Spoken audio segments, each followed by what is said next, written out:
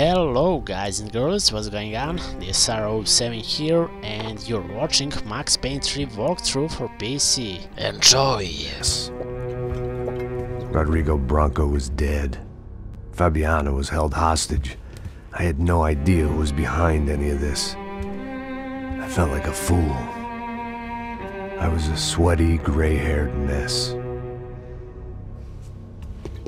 This place was gonna kill me, too. I could see that now. I decided that I was gonna die sober, not drunk. At least then I would see who shot me.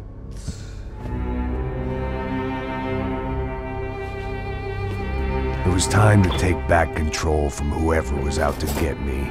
And if I didn't flush them out, at least my midlife crisis would confuse them enough so they did something stupid. It was the only hope I had.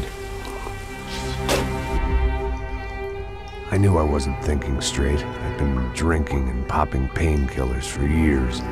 I had a liver like a French goose and skin like red leather.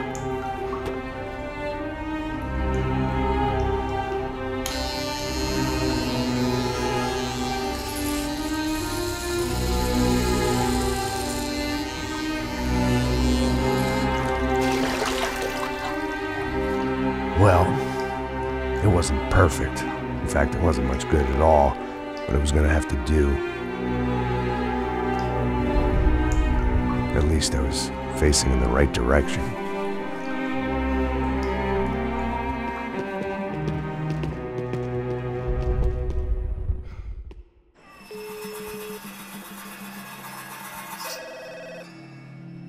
Tá ligando, hein?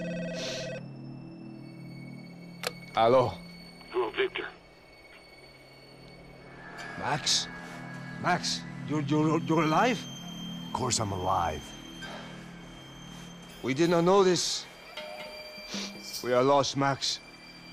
Our brother was everything to us. I understand. Listen, I'm sorry about your loss. Both of you. Rodrigo was a good man. I failed him. But I was tricked. What happened, Max? I don't know.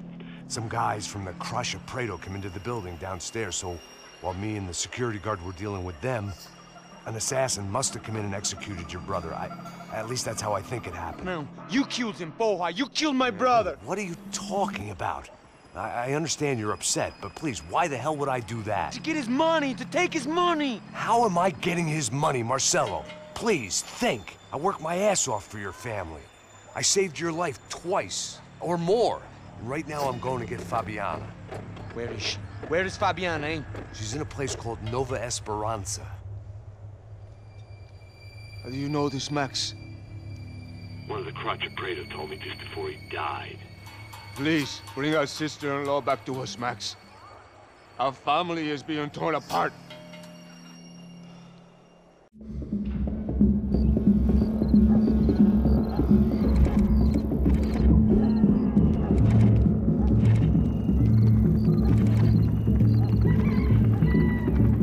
So I guess I was finally about to go and experience the other side of Sao Paulo firsthand. The bit people try to ignore. The unpleasant memory they try to obliterate with cocktails and helicopters and parties and lines of blow, like rich fools the world over. I was a day off the sauce for the first time in years and knew I was due a hangover sent direct from Mother Nature. Parece crack, mas é só insegurança. Fui nessa capeste, os bico cansa. Expressa, é claro, cansa. Whisky, neon, pouca luz, ela dança. Tô eu e meus demônios como sempre. Os de sempre. Cigarro, uma das lentes, sem fé. Tudo que fala mente. Fundo do poço, osso, dono da docente. Amor, busquei tipo samba. I had no idea where the hell I was gonna go, so I decided to head straight for the street party that seemed to be raging. Either that or some other fool had gotten there before me and now was being ritually sacrificed. I've had better ideas, but then I've also had worse ones, like accepting this job in the first place.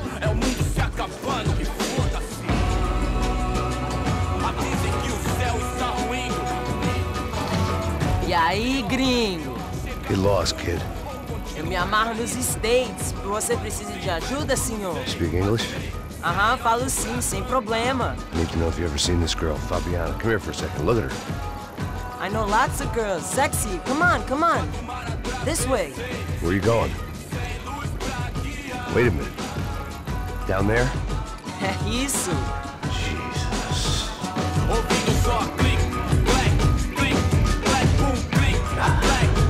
This way, come on.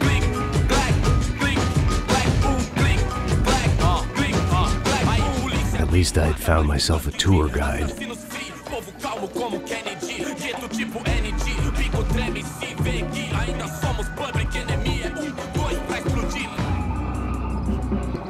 Vamos logo.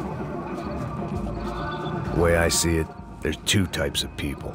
Those who spend their lives trying to build a future, and those who spend their lives trying to rebuild the past. For too long, I've been stuck in between.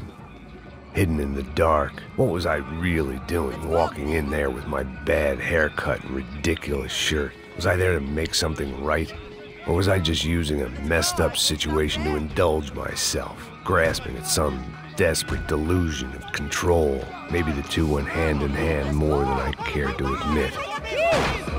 Vamos, vamos. Gente, não tá no zoológico, turista de merda.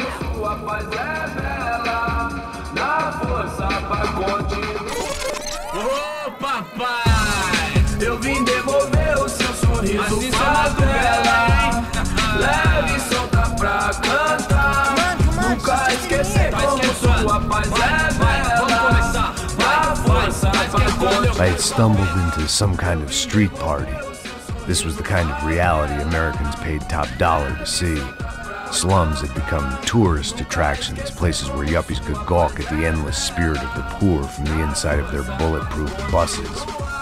I felt dumb and exposed. I missed the booze. Not that it mattered, sober or drunk, I was hardly undercover. I stood out in this place like a streetwalker in a monastery. Barracos e morros sem socorro no lugar, sem esperança, nada, sem luz que possa inspirar. Continua andando, caralho! Que porra é essa que você tá fazendo aqui? Como que você sai entrando aqui assim? Anda, anda, vai pra lá! What do you need, guys? What do you O que need? você tá fazendo aqui? Eu tô te perguntando! Eu te chamei aqui, porra! Easy, pal, easy. Ah, então, você é americano de merda! Look, I didn't mean any offense. Me dá só uma razão pra eu não te matar, seu americano burro! Desculpa, amigo, por favor. Passa tudo que você tem, viado! Pega o dinheiro dele, pega o dinheiro dele! Ah, relojão, hein? Passa aqui. Dá logo! Dá logo! Filho da puta! Valeu, mano! Bem-vindo à favela Nova Esperança! Agora não, fora daqui! All things considered, I was gonna have to look on this as a good outcome. I was deep in gang territory. These kids were raised hating clowns like me. Middle-income ass-kickers who protected the rich by shooting kids like them.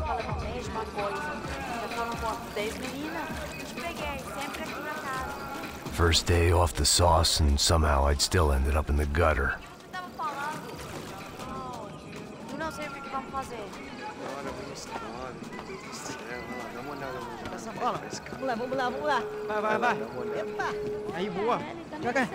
If there was one thing I'd learned since I'd been here, it was that Brazilians came out of the womb kicking a ball.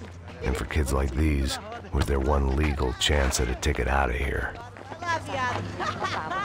Tá louco?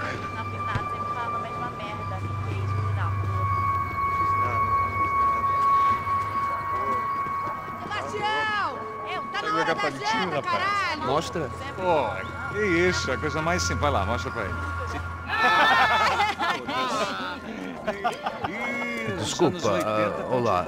Fala inglês. I'm a little lost. Perdido?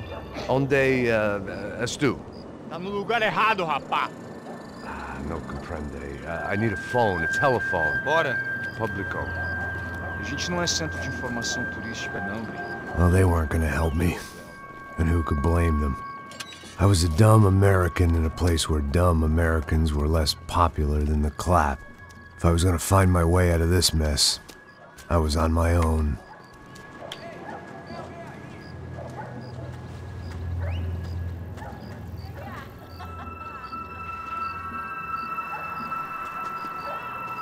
It looked like there was a bar up ahead. The irony was not lost on me. I figured sobriety was no use to me dead. Meu, passa o baseado. Ih, não é tua vez não, passa aí, meu. Aí, tem visto a irmã do Wilson, mano? O que esse cara quer? Aí, bela camisa, hein? Perdeu o fusão, meu.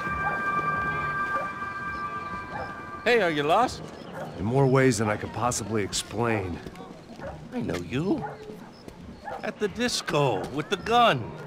Yeah, you had hair back then and better clothes. Anders Dudling from Steele, North Dakota.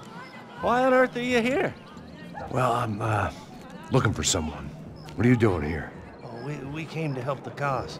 See, after I retired, my wife, she said I had to do something. And well, you know, I always loved kids, so I got involved in Angels of the Hill. Oh, it's a great cause, and they're really great folk, and, well, now we come down twice a year to help inoculate the children of the favelas. Yeah, oh, it's simply wonderful, giving back. Whole family does it. In fact, my little girl's coming in a couple of days. Aren't you afraid? I was a cop for 25 years. And granted, Steele ain't San Paulo, but, you know, I seen things. And people are the same everywhere, good, bad, and different. Listen, have you heard anything about a woman, about 28, rich? She was kidnapped. I heard she was being held around here. No? All right, well, good luck. All right, you too. You look like you need it. I gotta get back at it. Hey, I'll say a prayer for you. Another life lesson I didn't want.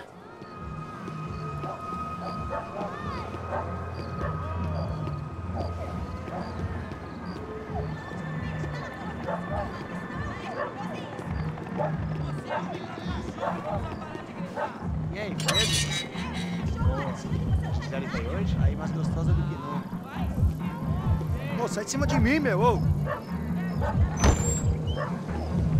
Maluco?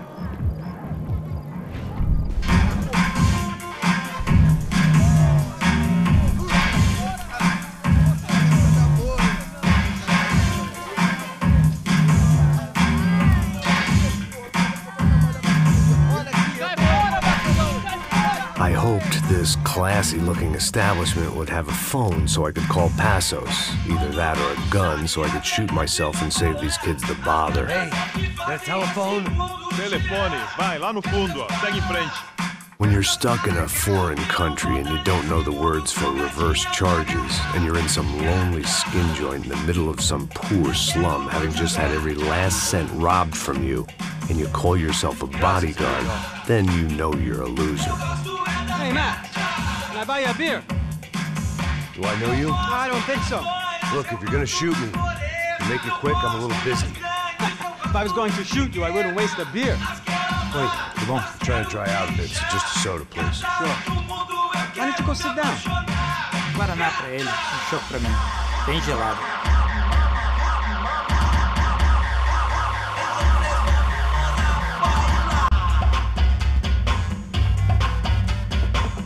Interesting haircut, by the way. Meant to tell you that. Yeah, well, Wilson da Silva. Very good to meet you. nice to meet you, I think. Although you'll forgive me if I promise never to employ you as my bodyguard.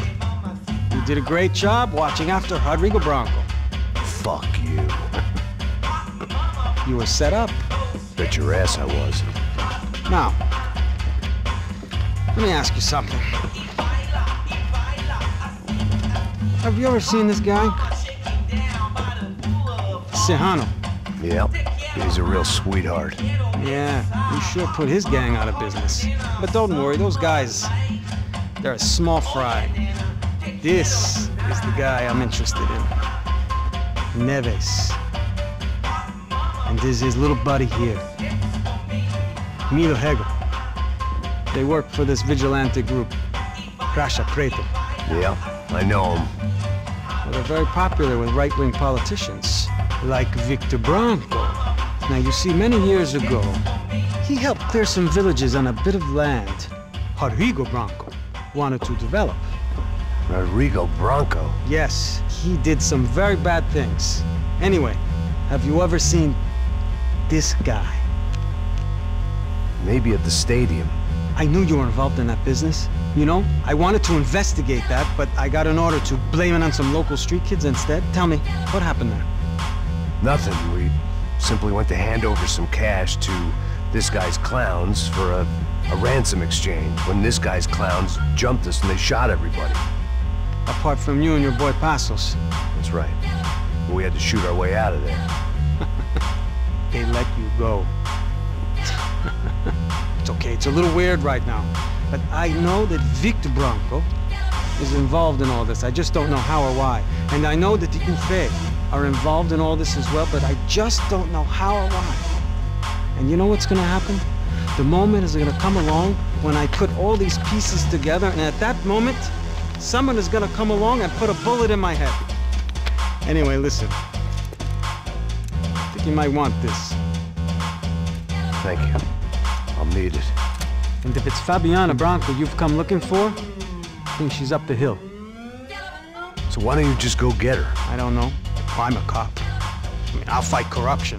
I'll stand up to the rich and dumb, but if I go up that hill right now, I'll be dead in 3 minutes or less.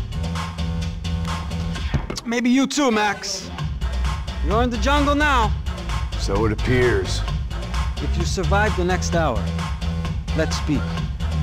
You helped me. And I'm gonna do what I can to help you. Good luck! I didn't know what to make of what this guy had just told me. What was true and what was just someone else's convenient bullshit.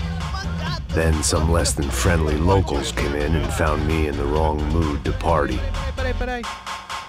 Olha quem tá aí.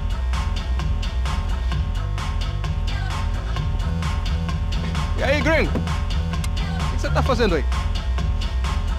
No comprende. Leave me alone.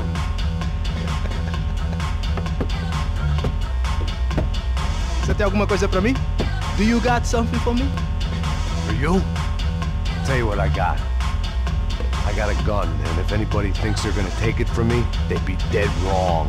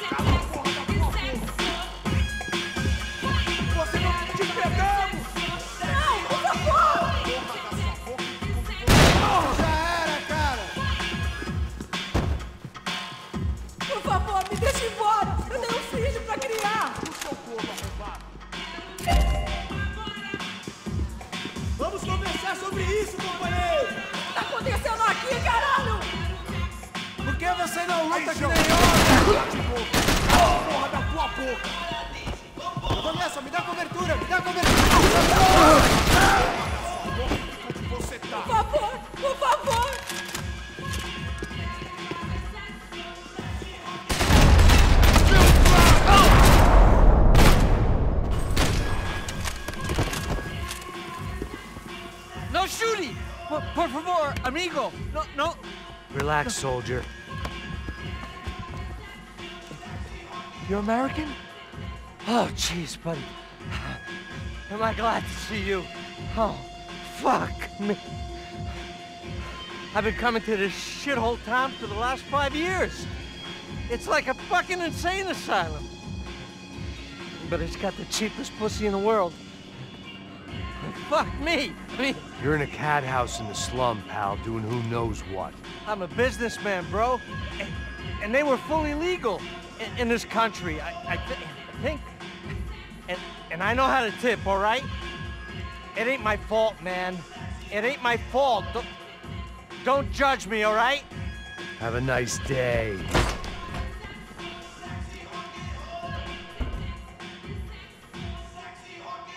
Jesus, what a fucking creep.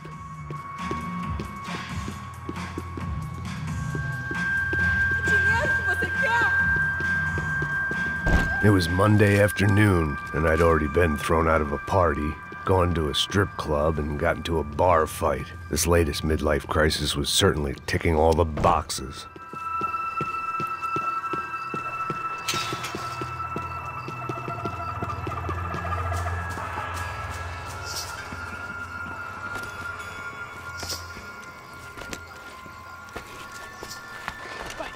Da puta!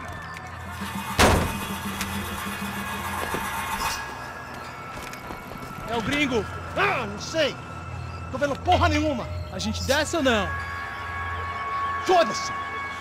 Isso aí já era, não vale a pena não. Tá certo.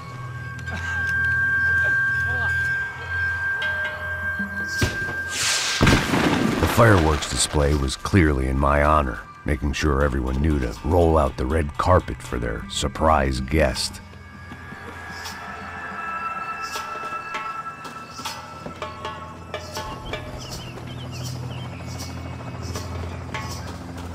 I was walking into another not-so-welcome party. These hoods didn't look like Commando Sombra.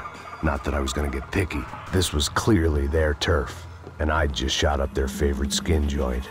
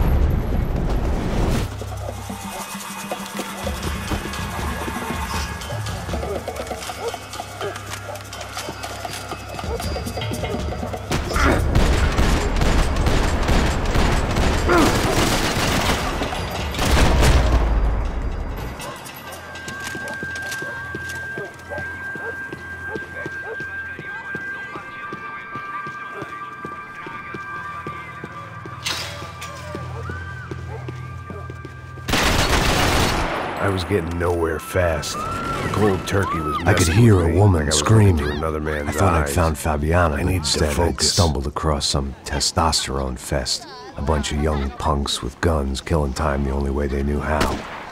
Nova Esperanza wasn't exactly a dinner and movie kind of place. I recognized the hoods who jumped me earlier. I was trying to decide whether to crash this party or turn back, when my natural grace and finesse made the decision for me.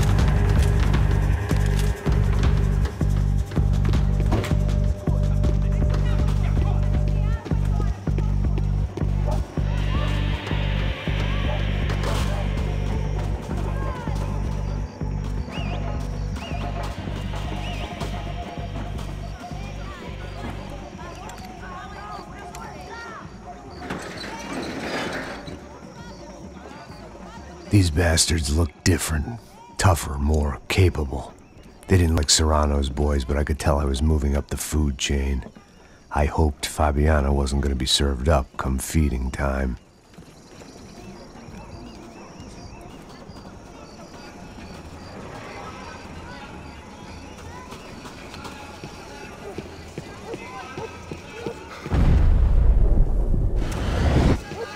There was no need to announce my arrival in that part of town. I'd drawn more than enough attention already.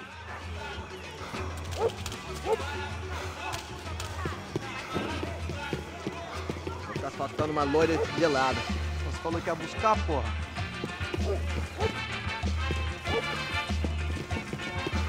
Vai tomando seu cu, rapaz. Vai buscar cerveja cedo. Que porra. Sei lá, os malandros matariam sua mãe por uma trouxa de maconha.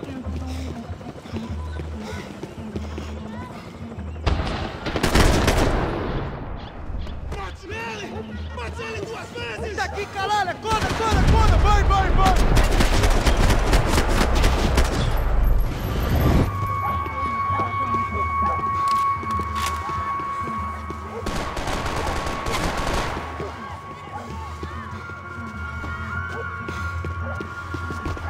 Isso é tudo que você tem!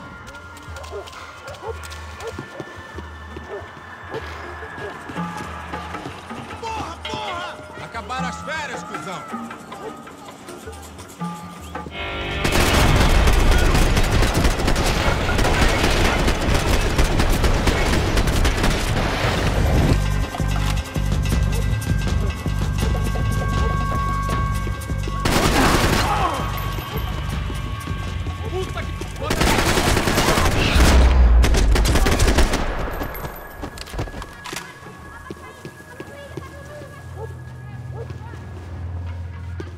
This was going to be a safe medical detox.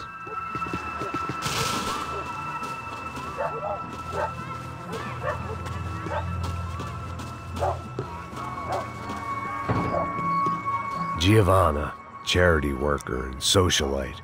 Work with the poor and play with the rich. You try to live in two worlds. Eventually you're going to get your life ripped apart.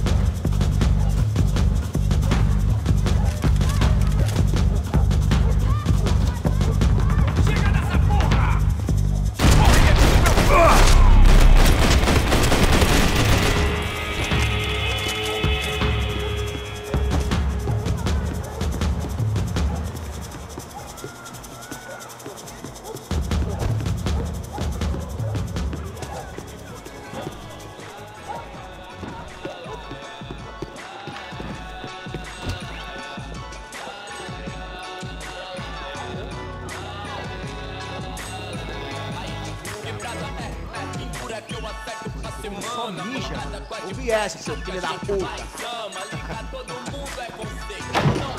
Caralho! Caralho, porra!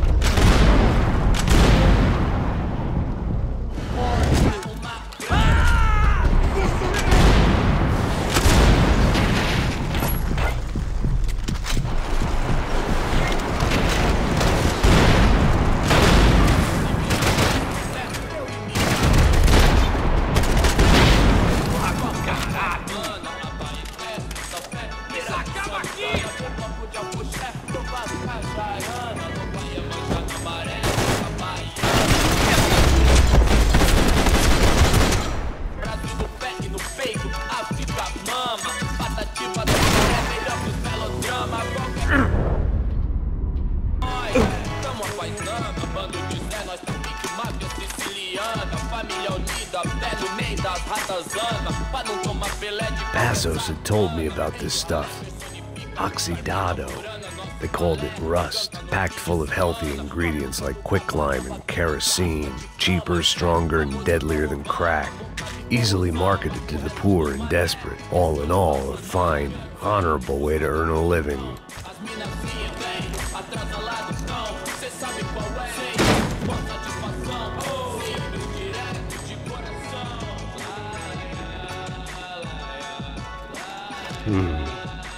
Cigarettes. Fireworks.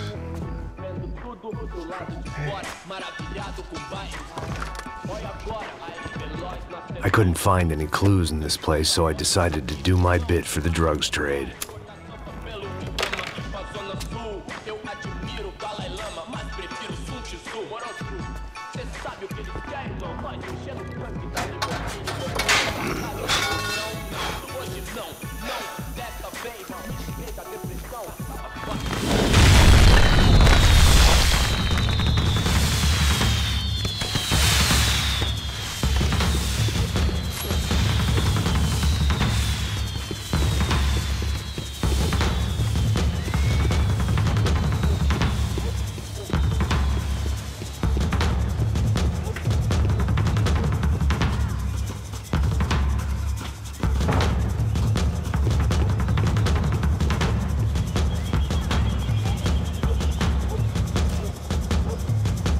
That much security, it had to be Serrano's pad.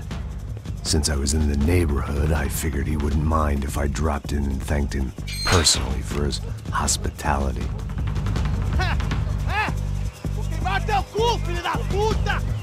It wasn't like he wasn't expecting me.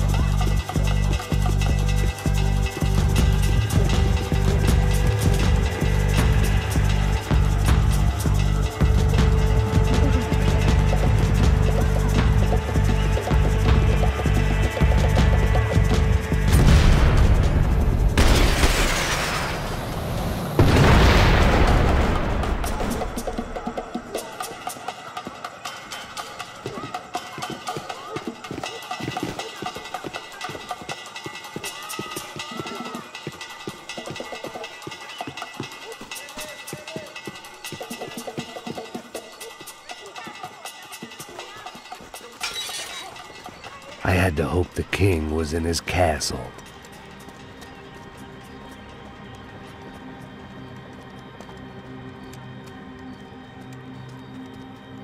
As I approached the spot, I could hear raised voices. Then I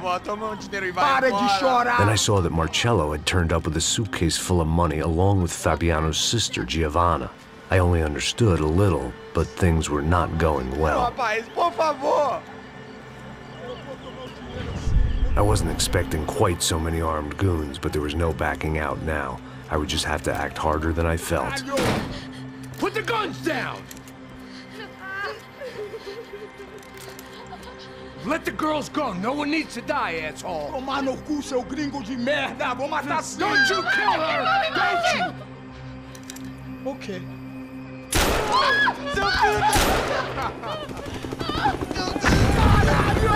Atividade! É a porra da UP! Você fica com o gringo! A gente pergunta tem depois. Vamos nessa, caralho! Atividade! Atividade, caralho!